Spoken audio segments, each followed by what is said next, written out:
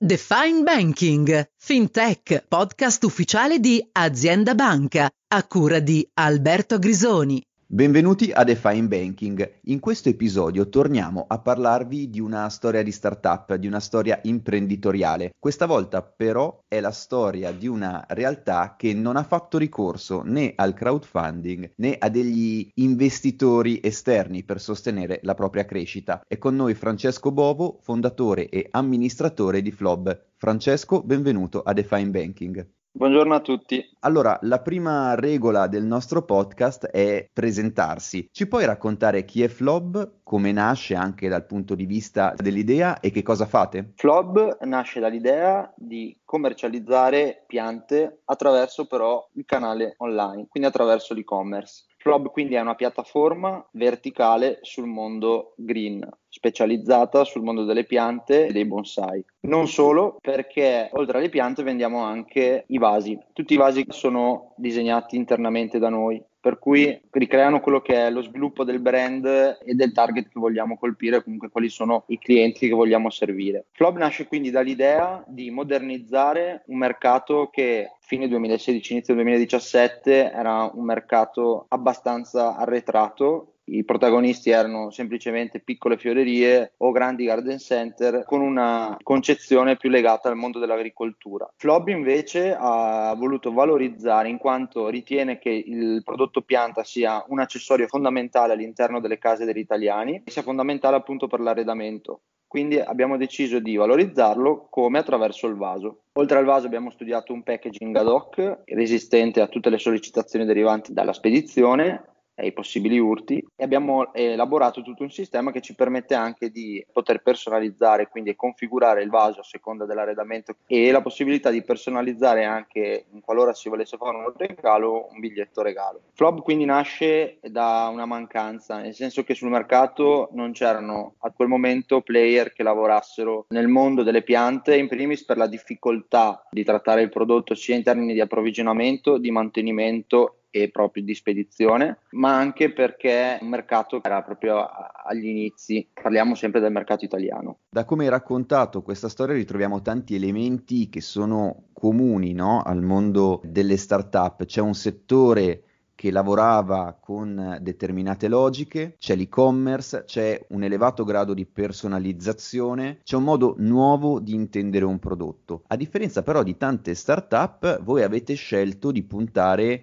sulla indipendenza finanziaria, sulle vostre capacità. Come avete fatto? Nel 2016, fine 2016, la disponibilità di dati per studiare il mercato erano abbastanza assenti, nel senso che c'era qualche player estero che faceva questa tipologia di servizio, ma con un modello di business completamente diverso, quindi partiva direttamente dal mercato centrale, che è quello olandese per quanto riguarda il mondo delle piante, con tempi di spedizione anche di 3 settimane, un mese e mezzo, quindi un modello di business completamente diverso dal nostro. Quindi ho ritenuto fosse innanzitutto prima indispensabile avere una certa conoscenza, fare esperienza su quello che era il mercato delle piante, sia per quanto riguarda il mondo dell'approvvigionamento e per quanto riguarda anche poi la spedizione, tutto ciò che riguardava la spedizione. Quindi il rischio prodotto in quel momento era veramente elevato. Anche noi abbiamo appreso con learning by doing, cioè facendolo abbiamo imparato, e di conseguenza in quel momento non ci sentivamo pronti per poter ricevere finanziamenti da parte di persone esterne o di istituzioni, di persone giuridiche esterne per un progetto in cui il rischio prodotto era molto elevato. Come abbiamo fatto? Abbiamo fatto attraverso le mie piccole finanze personali di qualche anno di lavoro, e poi abbiamo chiesto accesso al credito alle banche con un piccolo finanziamento iniziale a una BCC locale. Da lì siamo partiti per costruire piano piano il nostro cuscinetto che ci permettesse comunque di poter crescere a piccoli passi, ma allo stesso tempo di migliorare. Abbiamo visto comunque sin da subito che il prodotto piaceva, di conseguenza avere subito un riscontro sul mercato, quindi che a livello di sell out i numeri c'erano, ci dava comunque la speranza e comunque la forza di poter continuare e procedere. Tutti gli investimenti che abbiamo fatto sono quindi stati misurati per un miglioramento continuo, soprattutto nel lato operation, che era veramente il nostro cruccio. Volevamo capire come modellare la gestione del magazzino e la gestione della spedizione. Dicevamo quindi che non passare per un round di investimento è stato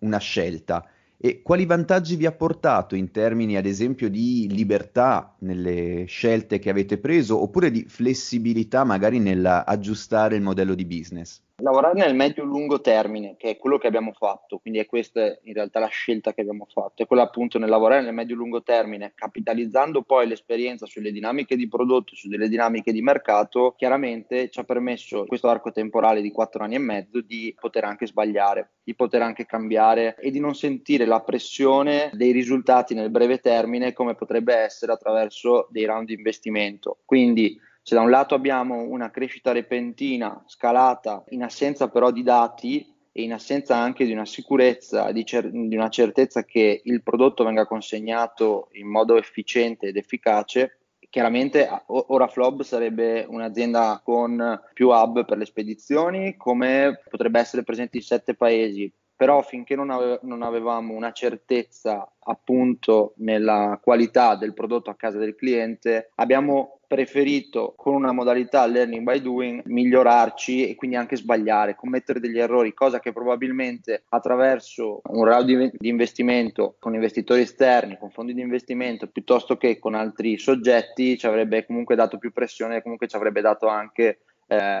probabilmente ora staremo facendo altro.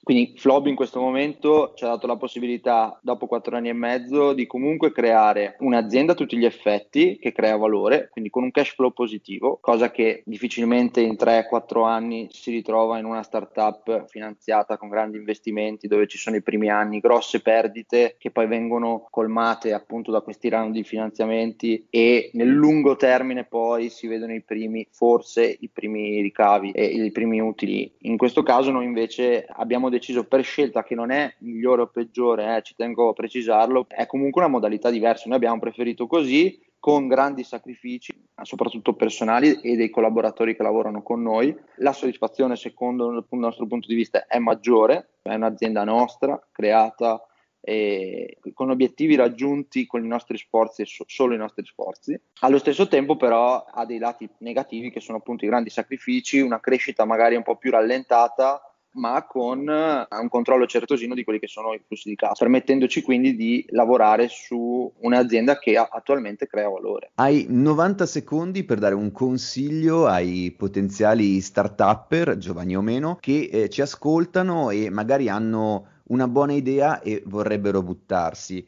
Che cosa diresti loro? Allora, prima di tutto cercate di analizzare bene quello che volete fare, dovete avere almeno un'idea chiara di quello che volete fare. Utilizzare i dati disponibili online, ci sono veramente migliaia di dati reperibili e disponibili anche gratuitamente per poter comunque farvi un'idea e strutturarvi degli scenari. Non fate il salto nel vuoto, se avete già un lavoro non licenziatevi, ma tenetevi il lavoro e lavorateci parallelamente, un paracadute ci vuole sempre. Allo stesso tempo, nel momento in cui avete un'idea chiara, credeteci, soprattutto quando vi dicono che è infattibile, che ci sono già altre realtà come la vostra. Alcuni ostacoli possono sembrare giganti, poi lavorandoci sopra sono molto più grandi gli ostacoli che vedete voi rispetto a quelli reali che poi si presentano. Però siate anche realistici, non vivete nel mondo dei sogni. Alle volte all'inizio pensiamo che sia l'idea dell'anno che in un anno vi travolgerà la vita, ma non vi stravolgerà la vita perché avrete 100 dipendenti con un lavoro di successo, eccetera, ma vi stravolgerà la vita perché ci dovete dedicare la vita.